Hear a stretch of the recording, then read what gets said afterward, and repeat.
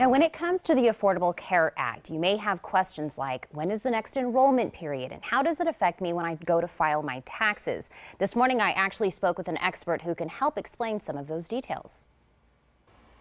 Even if you've heard about the Affordable Care Act, you may still be confused about how the law impacts you, your finances, and your taxes. Whether you already have health insurance or not, this is the year when major changes to health care and taxes begin.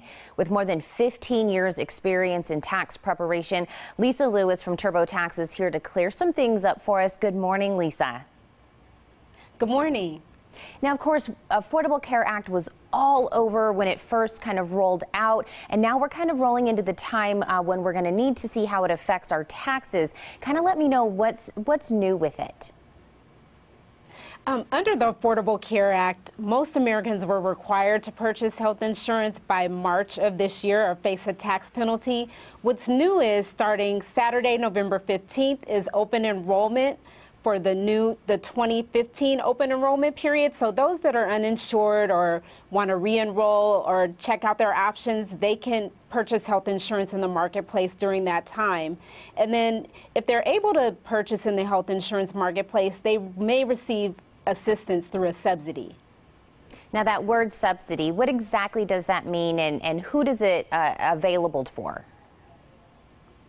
A subsidy, or what's known as an advanced premium tax credit, helps you pay for your insurance, and it's applied to your insurance premium in advance.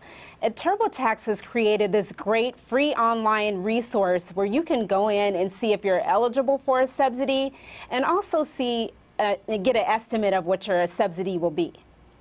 So do we know if there's any, I mean, it's a little premature, but do we know if there's any tax complications that are going to be going on this year? The big decision with healthcare is choosing healthcare for your family. The easy part is reporting it on your taxes. So no, I don't see any complication with it. 9 out of 10 Americans are actually already insured through their employer, Medicare or Medicaid.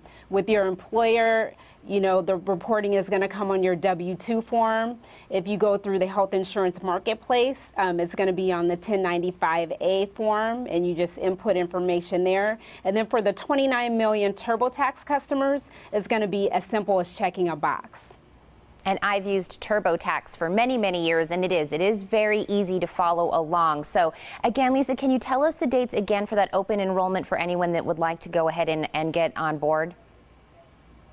Yeah, it's starting Saturday, November 15th, and it lasts through February 15th, 2015. And then, of course, the cutoff date, if you do not have any insurance, again, is in March, correct? For this open enrollment season, it's going to end February 15th, 2015.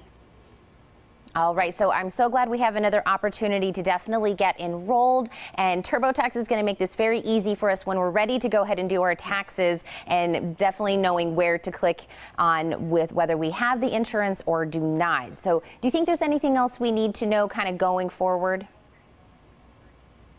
I would just emphasize, you know, the open enrollment period is from November 15th to February 15th of next year. You could get your insurance there. And if you have any more questions about the Affordable Care Act, you can go to turbotaxhealth.com. You can find out if you're eligible for insurance through the marketplace, whether you're eligible for a subsidy, and you may be eligible for an exemption. You can find out there. Well, thank you so much. I know it can be a bit confusing, but you're definitely making it a lot easier for us, Lisa. Thank you so much. Thank you. The Morning Blend will be right back.